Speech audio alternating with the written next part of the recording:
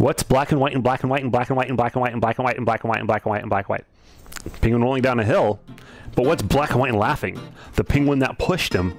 And this is Balloon Animal Lessons number 25.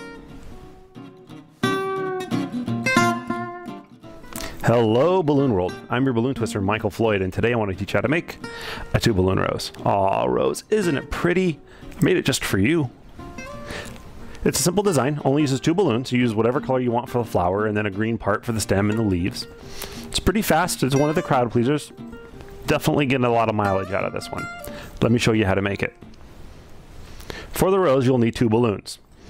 Green one for the stem, whatever color you want for the bulb.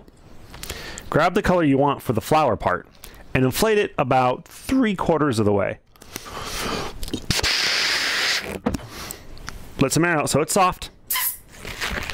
Tie a knot. We're going to start by doing a tulip twist. To do a tulip twist, take your finger and push the knot into the balloon. Then grab the knot from the outside.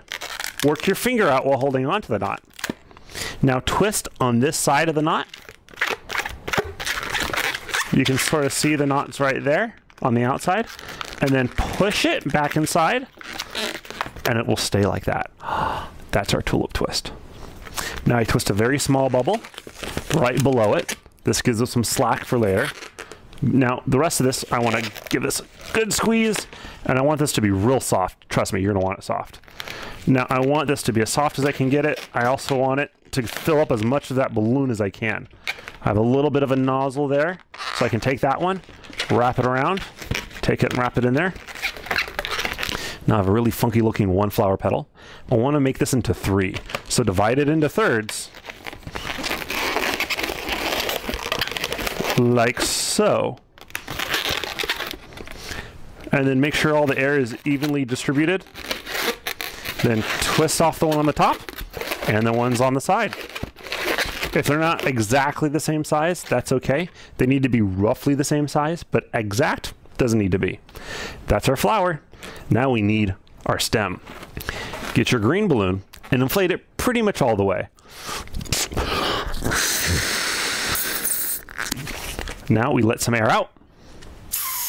Then we let some more air out. Then we tie it. We take it, we fold it over, make a flower petal. This is the leaf. You want to figure out however far down from the top, this is the top where the knot is, you want the leaves to happen. Take it again, fold it over, give it a squeeze. Now, flower petals don't have to be the same size because not all flower petals are the same size. And there we have our stem. Looks like a sword because it's the same design. Just turned upside down and we're using it as a flower petal. We can shape the leaves, bend them over, give them a nice massage. If they're soft, you can shape them a little bit more. Now we're going to take the knot and wrap it into our flower. Grab your flower, take the knot, wrap it in where the 3 leaves meet, or the 3 petals meet, and there we have our rose. Not really, I know. Now comes the tricky part. So far it's been easy up to this.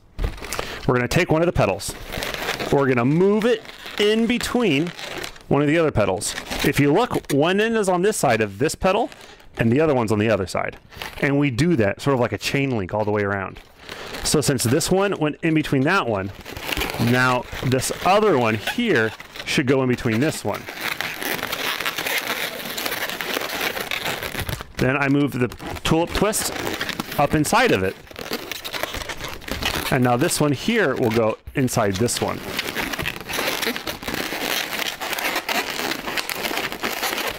If it pops on you, your flower petals need to be softer, because these are really soft, so they're not going to pop on me. There we go. Our rose is done. Now if you examine the bulb there, you can see that this part here is, whoops, sorry, this part here is this flower petal here. And this part here is this flower petal. So the flower petal starts coming out from before the previous one and goes around the next one. So this part and this part are 2 different flower petals. This part is inside this flower petal, but this flower petal is inside this flower petal. And this flower petal is inside this flower petal, and this flower petal is inside this flower petal. And it makes it look like a blooming rose, a really simple one. You should be able to make this inside of 2 minutes at a restaurant or for line work. Really fast. And our 2 balloon rose is done. It's so pretty. If you like this video, make sure you check out the previous video, or the next video, or the random video. And don't forget to subscribe.